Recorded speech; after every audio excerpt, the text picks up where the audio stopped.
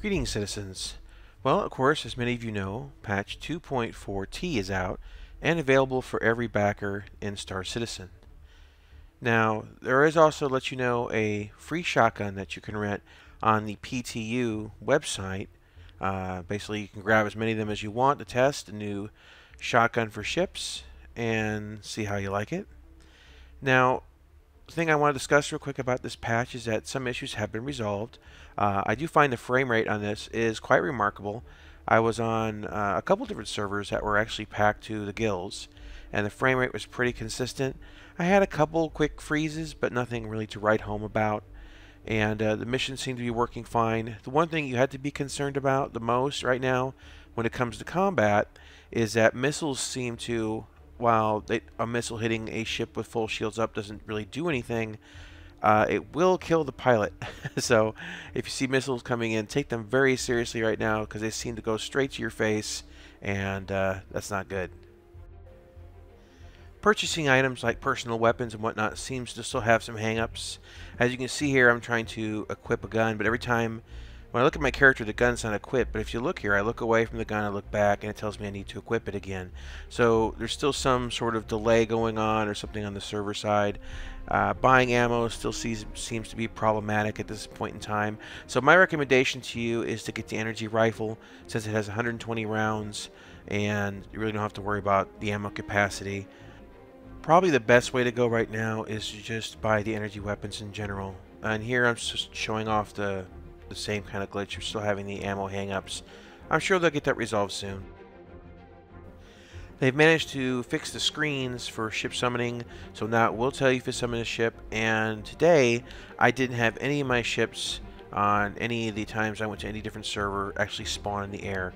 So they may have fixed that issue, though I did have this one particular error I'll show you here where the ship actually spawned into the platform, which was kind of weird. Now as I get close, just like the old bug where if it was hanging in the air and you walk close to it, it would drop down. Here as I get close, it's just going to pop up. Kind of just similar in that respect, but a lot less annoying. And yeah, so let's cover the ports real quick. I'll talk about what's still going on with that and go from there.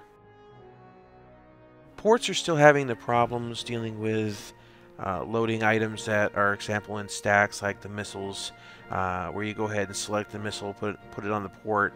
It won't subtract from your overall total, and basically you have to go to a Cryastro repair center in order to fill your stock up, even though you've actually selected. So you can pull open the slot and it will say you've got, like, say, a Rattler 2 is what I'm using here, but it actually won't have it equipped. It'll kind of recognize that you put a Rattler 2 or want a Rattler 2 in that slot, and even though you have the stack of missiles, it doesn't pull from it. So, you know, probably my suggestion here is, until they fix this, don't change out any of your missiles. The reason I'm having to go through all this is because I changed out my missiles after the patch came out, and I've been kind of stuck with slowly getting this problem worked away, like one missile at a time. So my recommendation to you is for now, try to run as much stock stuff as you can until they fix it.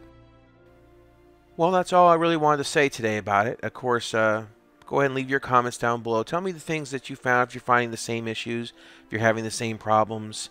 Tell me what your experience is with the frame rates. And don't forget, guys, to report bugs and things that you find.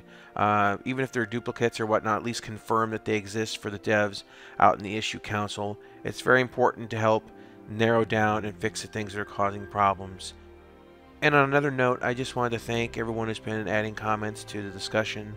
I really do enjoy your feedback, and I appreciate seeing if you guys are experiencing the same things, or if your experiences are something different. So, hey citizens, I'll catch you next time. Thanks for watching. Well, and I can never pronounce his name. Miyohu Fumato, CIG. Wait, who what? It's Meohfumado. Oh, you can't spell things to me. I don't know what you're talking about. Whatever, just continue. Anyway, this dev from CIG with an amazing. Don't spell things at me.